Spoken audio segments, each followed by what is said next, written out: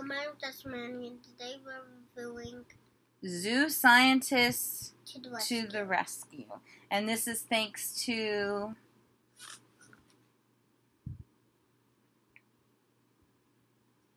Millbrook Press, which is also a division of Learner Books. So this one is very, very in-depth. It took us a little while to get through it all.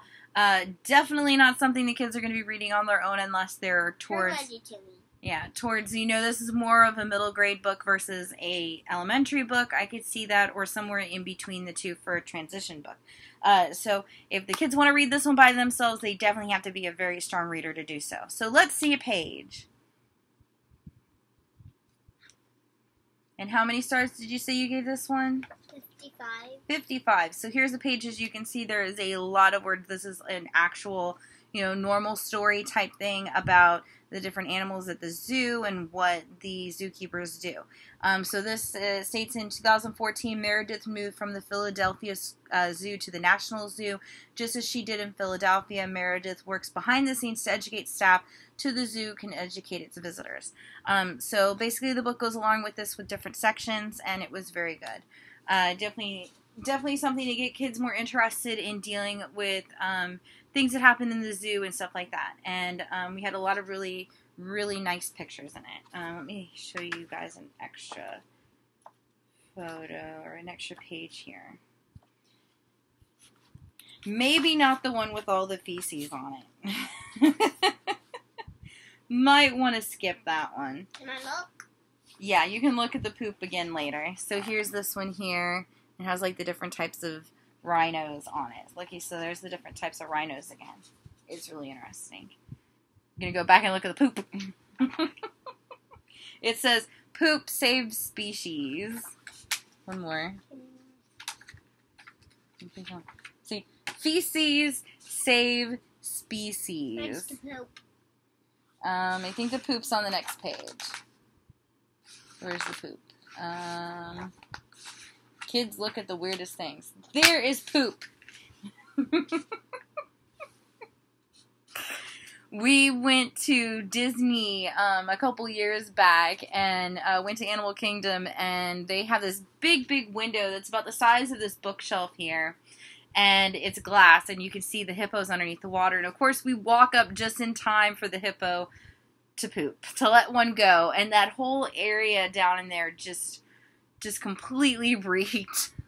It was so bad.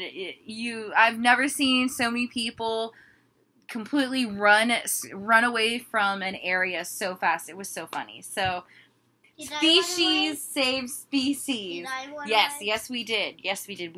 We ran away very fast because it does not smell good down there at all. We saw raccoons too. Raccoons? No, there's no raccoons in there. There is, I think it goes. I think it's at Universal. Oh, okay. If I remember correctly, it goes. Well, it did go because this was about I think almost 4 years ago. The hippos, the tigers. And then you go around the corner, there's more tigers. We saw bats before. Yeah, then the bats are in there, and I think the bats are before the hippos. And then there's the gorillas that stink really bad. They're stinky. And I think the gorillas are the last thing in that specific area on that side. Wait, what's that page? This is a rhinos who. It's all the different types of rhinos. And whether or not if they're endangered. And that is, can you read that? It tells you, Rachel developed a field-friendly test in her zoo lab before taking it on the field. Here she mixes... Look, Mom! No, it's black. Is it still going? I think. It is. Pours the mixer through filter paper. The paper captures the feces and lets the hormones through, which dry as a crusty brown residue. Mom, but what if it actually goes into the video? It's fine. So she's doing tests. So how many stars did you give this one? 55, I think is what you said.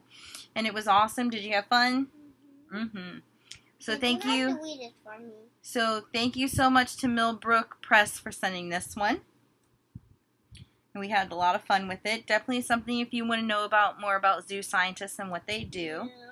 Yeah. It still hurts. Yeah, it's going to, honey. It's going to hurt for a little bit. It looks a little bit better, though. It's getting smaller. Her lip is really bothering her today. All right, so say thank you so much, and thank you so much. And thank you for watching this video, and we hope you subscribe, and thank you for subscribing. And you can follow Awesome Annie at _ Awesome Annie on Facebook, Twitter, and Instagram, and we hope to see you soon. I'm Awesome Annie. Yep, and she's Awesome Annie. So thank you so much for watching. Bye. You gonna say goodbye? Bye.